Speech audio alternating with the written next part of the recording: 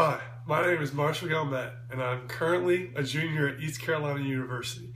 My expected graduation date is May 2016. I currently have a 3.3 GPA while majoring in business with a concentration in finance.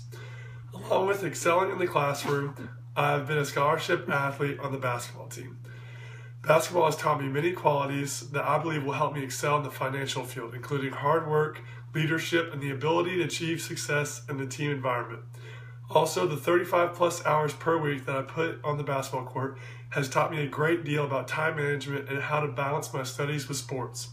If you are looking for someone who is willing to go above and beyond to get the job done and has a passion for the field of finance, then I'm the perfect candidate for you.